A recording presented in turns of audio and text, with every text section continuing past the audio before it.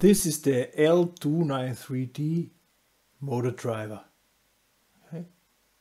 This one we will use. You have it in your starter kit. Please watch again the labels. Please note again that there is this little notch on the side, and there is even on mine at least, there is even a dot where pin number 1 is. Okay. This is the motor driver we are using. With this one we can turn our motor left and right and whatever speed we like. Okay. Hello and welcome to the last exercise in DC motors. For the explanation, we are talking about the L293d motor driver.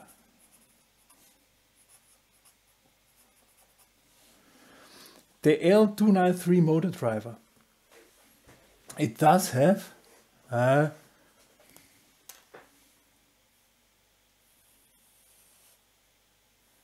this layout, 16 pin layout. There's the notch. Pin number 16 here is power supply, and here we apply with +5 volt. This is for the logic. This is for the logic, and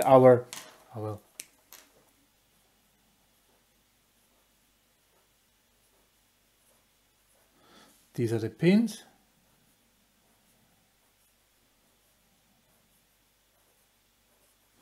And all the middle pins, these here, connected to ground, and these are also connected to ground. They also have the heat sink. So in there might be a lot of heat, and they try to get it out. This is why there are four ground pins to get out the heat. So what do we have? We also have a second VCC2, and this we can apply to how many volts we would like, how many volts our motor is ready to take. This we can apply here. Okay. Then here we have one channel, input and output, and down here we have a second channel, input and output, and above here we have an enable, channel 1 and 2 enable. All the other pins we don't currently need. What does this mean? If I or somebody else, if you apply here, if this is enabled, it's enabled. If it's not enabled, we get here on the outputs ground value. Okay, that's one thing. This enable is switching on and off the outputs regardless of the input, of the state of the inputs. This is the enable pin. If this is high, the output will work. Okay. But however, if the output is only high, if also the corresponding input is high. Okay? That's important. If the input is high, the output is connected to this voltage here, not to this. And if this is low, the output is connected to ground. Okay? So this means if I connect here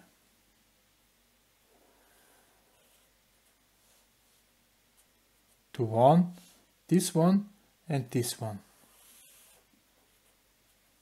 and also this one, this I will connect to the Arduino. The Arduino is then telling either this is 1 or this is 1 and the other one is 0. Then I have this on ground and this on voltage. Okay? Or other way around, this on voltage and this on ground. So I could switch voltage in this direction or in this direction. This is why I apply here the motor. The motor is connected to these outputs here. Okay, here we have got the motor. Yeah, and so if this is plus and this is 0, it will turn in one direction. If this is plus and this is 0, it will turn in the other direction. Okay, so I can switch directions, and with the enable pin I can turn off and on, tuck, tuck, tuck, tuck, tuck, tuck, and so I can manipulate the voltage on the motor, yeah, by pulse width modulation. So I can select if it's turning fast and slow. Okay, there's even a little bit more in the motor. There are diodes inside and so on, which are needed to get rid of the motor inductivity. You cannot simply turn off a motor. There needs eine Freilaufdiode must there be. So free run diode, is this the correct word? I'm not sure. Yeah, simply to let down the current gentle and not fast. Yeah, so we can select if the motor is turning left and right. Everything with just one side of this motor driver. The other side is doing exactly the same, by the way. The other side, there is also a 3A, 3 input, 3Y. There is also a 4A and a 4 output. Yeah? And there's also an enable. Yeah? 3 and 4 enable.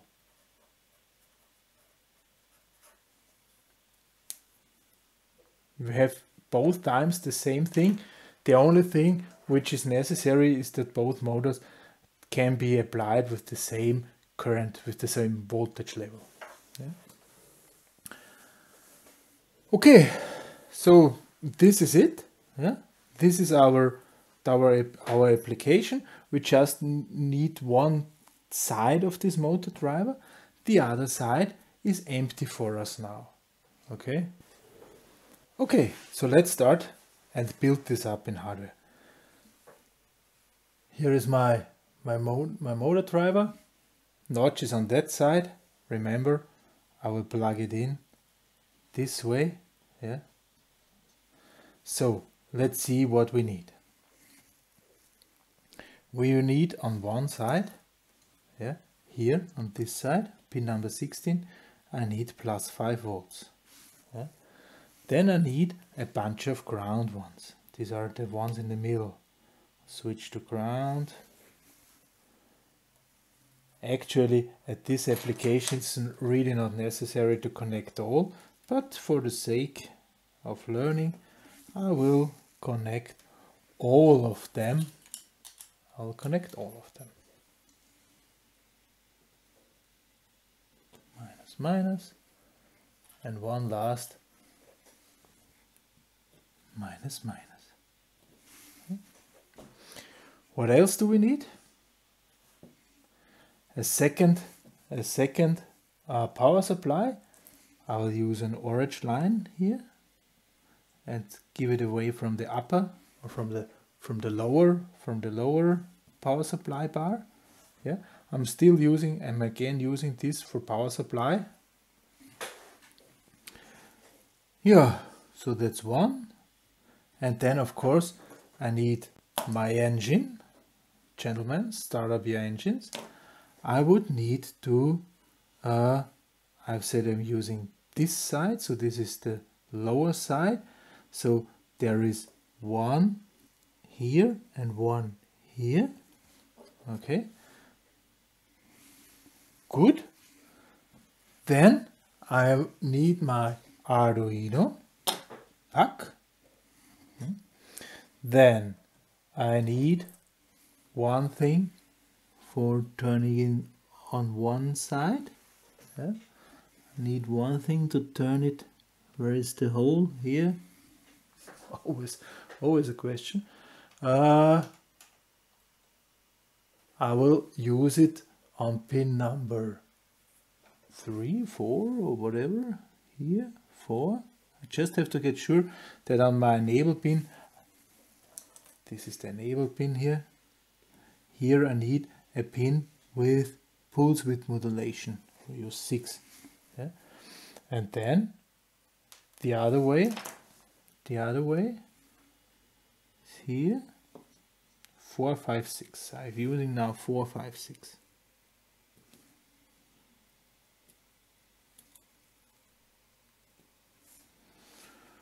Okay,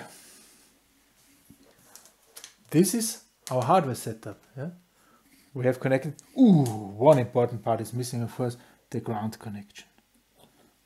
Ground connection, because without this, our Arduino has a wrong voltage level, yeah? Reference voltage level.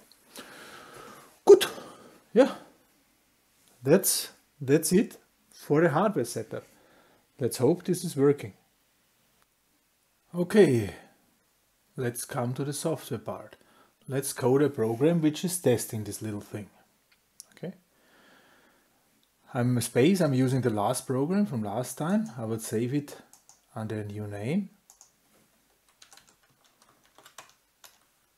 It's 27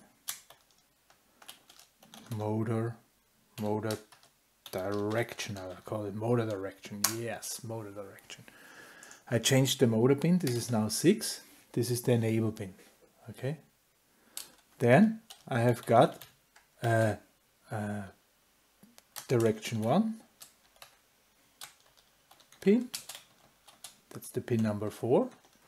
And I have a direction 2 pin. That's the pin number 5. Yeah. Motor step 6, step time, I will let this. Yeah. So the pin modes. Motor pin is an output, of course, and of course the direction pin number 1 is an output, and also the number 2 is an output. Yeah. So this one is expanded, and this time I do want to go from minus motor steps.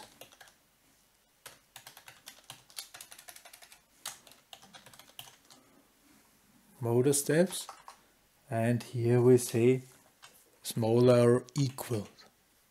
Yeah. Okay, if I is less than 0, yeah, if I is less than 0, so this means I should turn in one direction.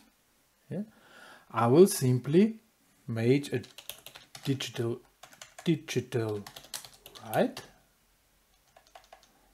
write to tier 1 pin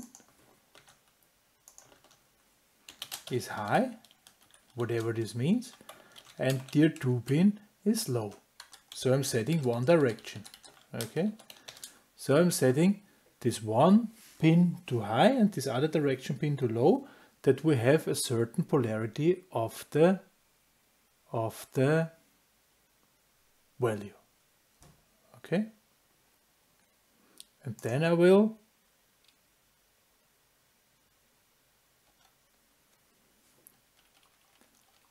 also apply a value here, yeah, and then the value we have to output value is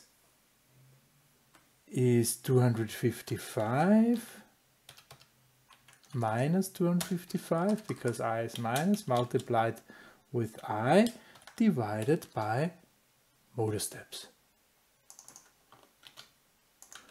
This is what I need to write. This is what I need to write to the enable pin. Okay. Else I will use exactly the same. However, I turn over low and high.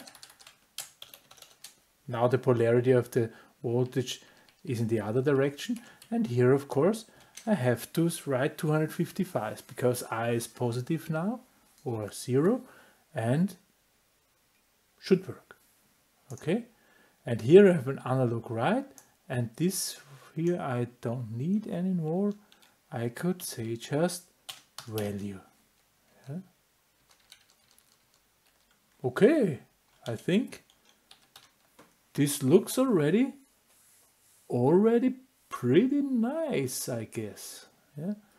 Let's see if we can upload.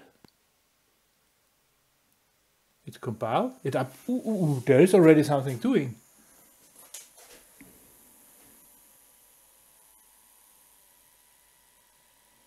It's getting slower. Now it's in standstill.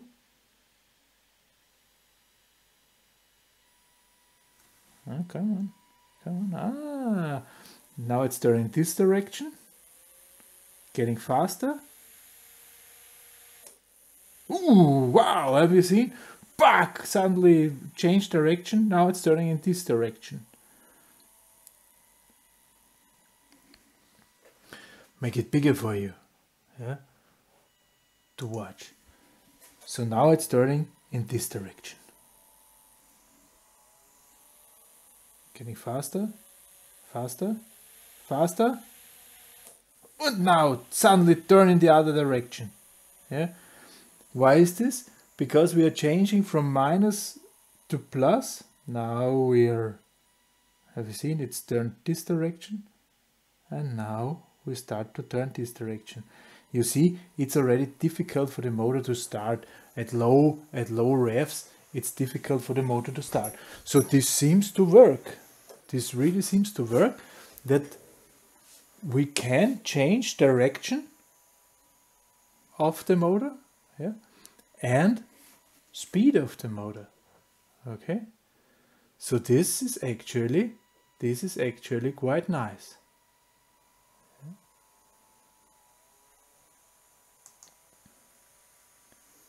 What we could do now is that we are changing the voltage level of the motor. Yeah, this has to be done with a little care. Yeah, with a little care. I am not using then these 5 volts here. Yeah, I will apply a little bit more and see if the motor is still capable of doing this. Yeah, you can override an electric motor without any harm if you do not do it too long. Yeah, the thing is, there is a lot of current rushing in. This in there will get hot. Yeah, if it's getting too hot, then something is broken, something is destroyed. Yeah, as long as this is not getting too hot, everything is fine.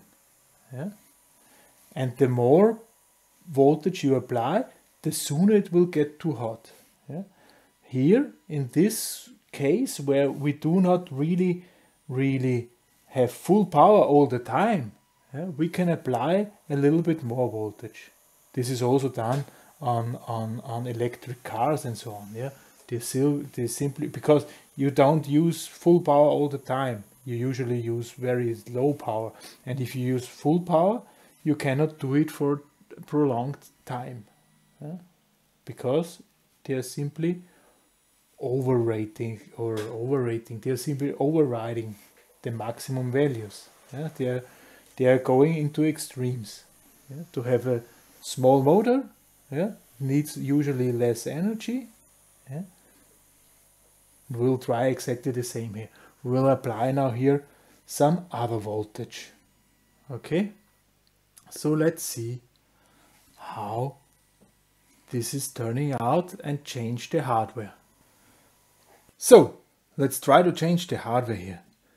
The parts which I'm using now are not part of your starter kit. Yeah, so don't get confused, because I'm using quite some stuff, but I will explain what I'm doing. Yeah, so should be interesting for you. One thing I'm using is this thing here. It's a 24 volt.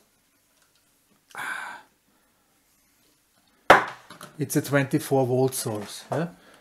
We can plug it in here to 230 volts. Yeah, I have this plug here in my hand, so it's not plugged in. 230 volt, and up here we will get out. This side will get out 24 volts. Okay. This one I don't need anymore. this will be removed. This will be replaced by this one. However, I do not want to use the 24 volts directly out of here. Yeah? 24 volt, I mean this motor has 6 volt. I said a little bit overrating. Okay, yeah, but factor 4 is factor 4, yeah? Should not be done, I would say. So, one thing is for sure, the logic in here has still to be supplied by 5 volts. So this 5 volt here, I will take them from my Arduino. The logic I can supply, no issue. Also the minus I will put there. Yeah. How to control the voltage here now? I have here something which is called a DC-DC converter. Okay, that has an input side and an output side. Yeah. The input side I will connect to my 24 volts here. Yeah. Please also notice red and blue, this is standard. Yeah. So I will apply now the 24 volts here.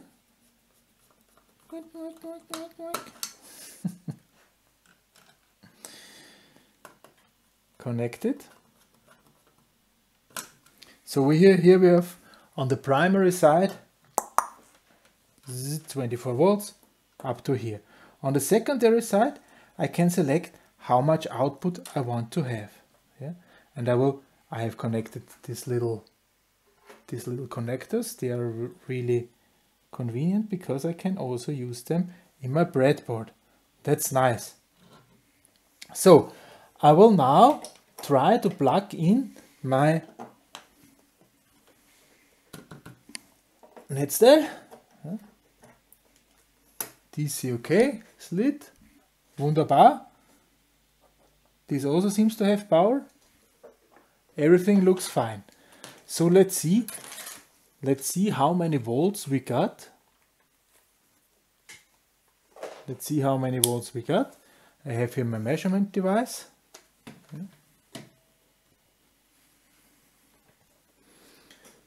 Let's see what's the result. Zack, zack. 5 volt. Okay, does not sound too dangerous. Can you see it? Can you read it? Move a little bit to the light. Here you see 4.9 volts. Okay, I will turn now the screw and apply this. I don't know. Let's apply this to 6 volt. Let's adjust this to 6 volts because that's the rated power of my motor. 6 point whatever volts. Okay, looks good. So here I have 6 volts now. I of course also have to connect the ground, the reference voltage is the same. Okay, reference voltage is the same. Here the power supply I will simply shift to the 5 volts now, to the 6 volts now. So the power supply for the motor I have taken out from here and applied it to the 6 volts. Yeah? And also I need to get my ground, connect my ground from one side to the other, and then we should be already fine. So let's plug in our Arduino and see what is happening. Whoa.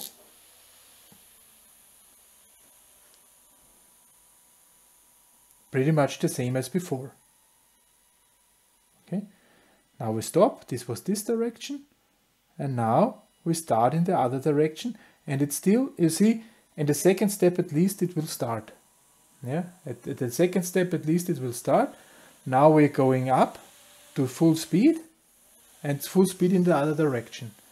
This is happening with with 6 volts now applied. Yeah? Working a little bit better than before. Yeah? So if this is better, yeah, then maybe just apply a little bit more. Why not? Yeah. We're in a safe area now. You are at your desk. I'm at my desk, but maybe in the explosion, in the splash zone. Splash zone. Hopefully not. So we have this 6 volts. I will increase it. I will increase it. Let's go up to 9.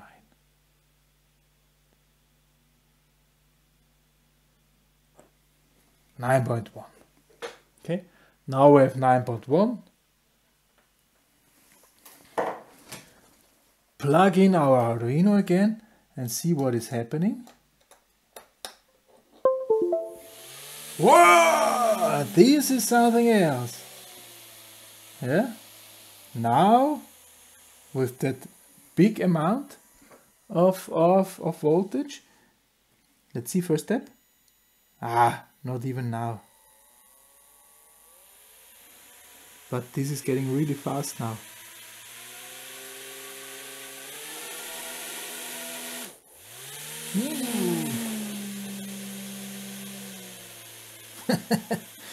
Okay, so you see the voltage level has an effect on the speed of the fan. Yeah. And we can still now it was working. And we can still adjust the speed and the direction of the fan with this handy little device. Yeah. Yeah. The L. Unplug it. Okay. So this is the L293d motor driver. I look in the datasheet. We see that the maximum voltage for this L293 motor driver are 36 volts. So the secondary voltage should not be above 36 volts. Yeah. However, this is usually enough. Yeah. You could use this motor driver also to drive, let's say, 24 volt relays. Yeah. It's working pretty well. And this now is your task. Yeah. Add 2 buttons, one for increasing, one for decreasing. You can use, of course, your standard power supply, which is part of your delivery. Yeah, please use this one. I'm still using this 9 volt thing. Yeah, so if we press on acceleration, it should turn in one direction. Yeah. Up to maximum. If I stay on maximum. Yeah, 9 volt baby. Other direction gets slower, slows down. Okay. And you see this one turned in this direction, and this one I can brake and then turn in the other direction. Okay, and also up to maximum. Yeah. At your side, this will not be cooling. This will not be that fast, of course. Yeah, because you don't have 9 volts at your side. Okay. So this is the task.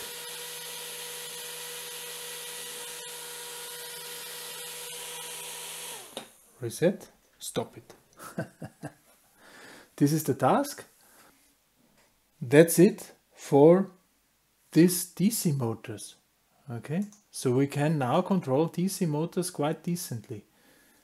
Next time we'll try to read something in again.